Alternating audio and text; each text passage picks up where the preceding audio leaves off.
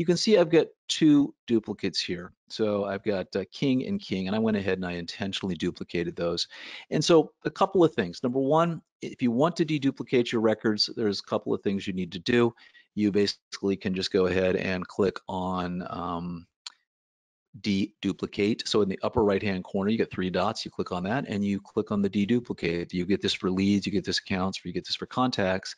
And then you have a choice. You can do it on account name, phone, fax, and website. So if I was to go ahead and do this on account name, and I would just do the old find and merge duplicates, it says it's going to take a few minutes, but since there's only 15 here, it should be relatively quickly. And it's going to come up and say, hey, guess what? We successfully merged two accounts. It found two, they had exactly the same name. It went ahead and merged them. So if I refresh the screen, you will see now I only have one King. It will do that for you. If it finds that the record is close, the name's the same, but maybe a couple other things are different, it'll actually flag that and say, hey, take a look at it and see what you can do to go ahead and, maybe it's not a duplicate, maybe there's a reason you want it that way, but you really shouldn't have duplicate accounts.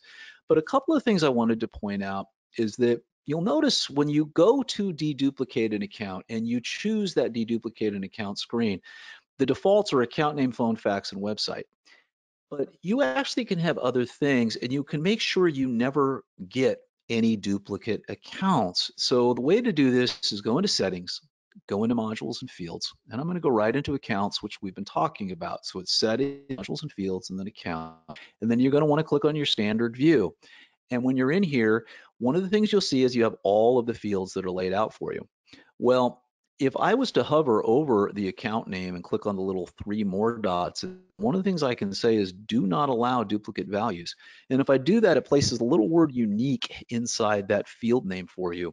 And now nobody in your company will actually be allowed to create a duplicate record. It won't allow them. If they type in the same exact name for a company, it's going to say this already exists. You can't do that.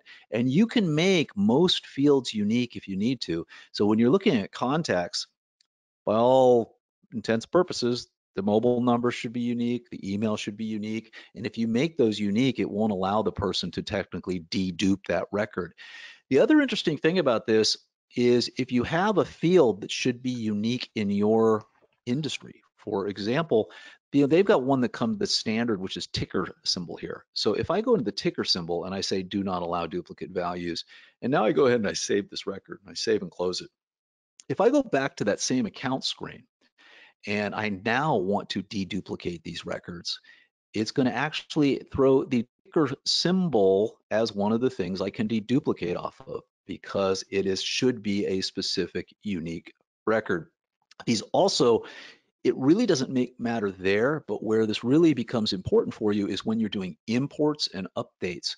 When you make a field unique, it also allows you then to tag off of that field as the field to look at a record to make sure that this is how you find that record when I'm updating a record, or don't import this record if this field matches. You can only do it on uniques.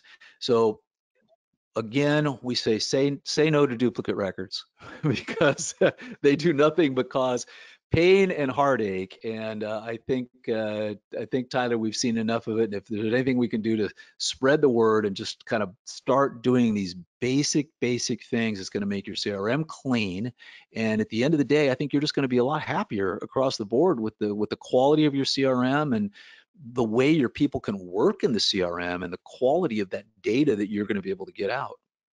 Yeah, the big thing that comes down to it too is just that if you've got two versions of an account, maybe people are storing data in one and not the other. Maybe you've got related list items like tasks or calls or meetings that really should be under the account, but you're not seeing them because they're under the other, right? So when you have these duplicates, you can lose a lot of the contextual information that, the CRM is kind of designed to provide for you. So though it seems like a minor annoyance, it can actually have a significant impact on, how easy and effective it is to work inside of the CRM. The worst thing in the world is to know that you filled out this field, to know that you had a conversation with someone and you definitely collected, their budget, right? But then you pull up the account, you pull up the contact, and that budget field's empty, because you're looking at the wrong version of John Smith. So you want to just try to avoid that situation ever happening.